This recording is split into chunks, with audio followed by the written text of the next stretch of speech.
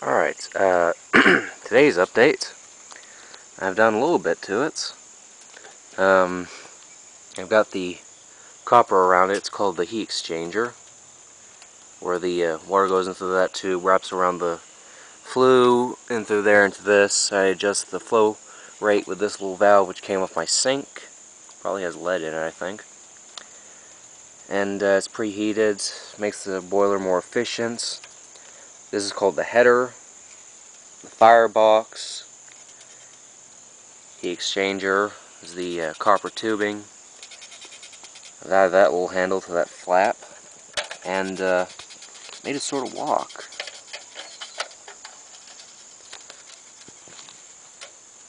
Appears my fire's gone out.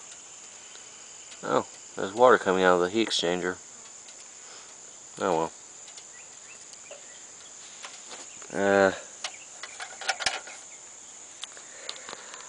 I went to Lowe's to get some pieces. Didn't like Lowe's much. Couldn't get any service. So went to Ace. Like Ace. Ace is a good hardware store. And got the necessary fittings to make all this work. Suppose I should probably explain how this thing works. Firebox heats the water. This is the pressure vessel, or the header as it's known. The water expands, creates steam, goes up through this tube. That tells me the air, steam pressure, and the steam goes through this tube. And if it gets too highly compressed or overpressurized, I pull this, the pop-off valve, pull it, massive blow of steam comes out. That is if it's overcharged with steam. Normally, heat in here, goes up, comes through, and the steam going to the engine comes down this tube, out through here, and I still don't have all the necessary fittings to connect it to the engine. I also don't have a control valve for it either. I really need to make a high pressure hand pump, and in a minute I'll try to have it to where it's actually blowing steam. So I was making that part last night. The drill went actually through my finger. First blood. But, you know, you never really have one of these projects where you don't end up bleeding, so it's just one of the things that happen.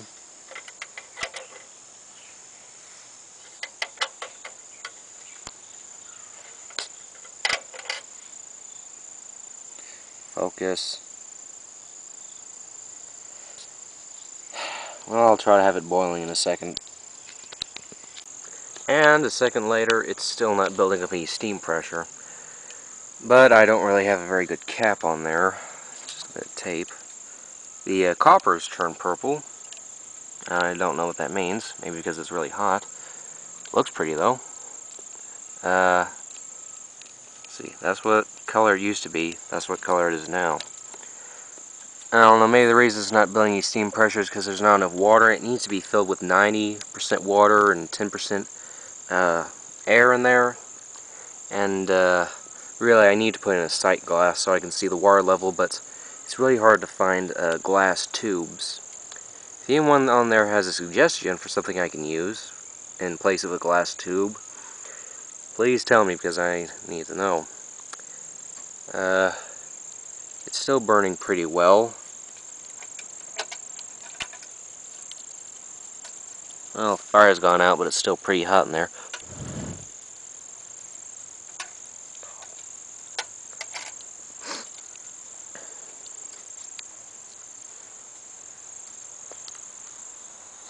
One of the things I do need to do is make a much better mount for it, because, quite frankly, it's being held up with a piece of wood. So, I've still got quite a bit of work to do on it.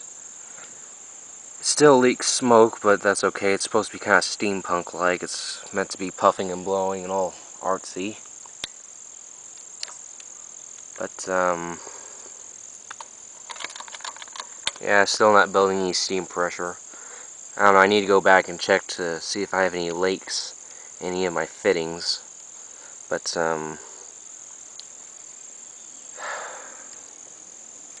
I'll try to keep new video coming as soon as I get new parts, or if I get this thing to boil or not. And you know, like, leave comments down below, and if you have any questions, I will answer them as soon as I can, if I have answers to them. And ow.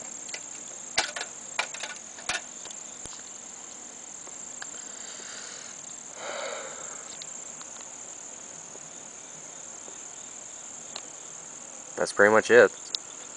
Have a nice day.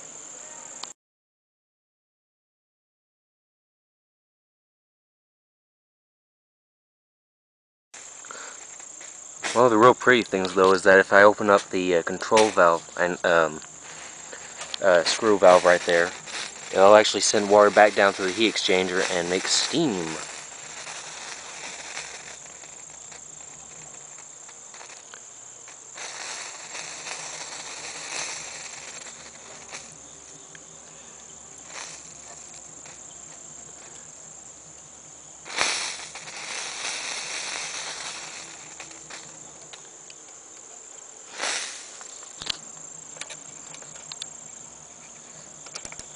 See if I can get... There we go.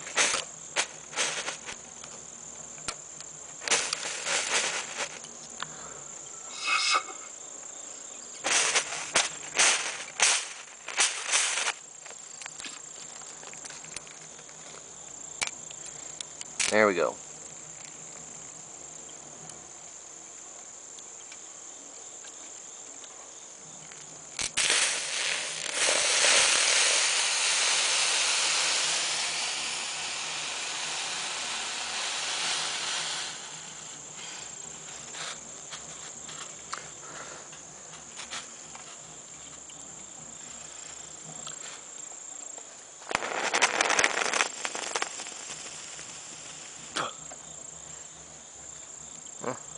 That was fun while it lasted.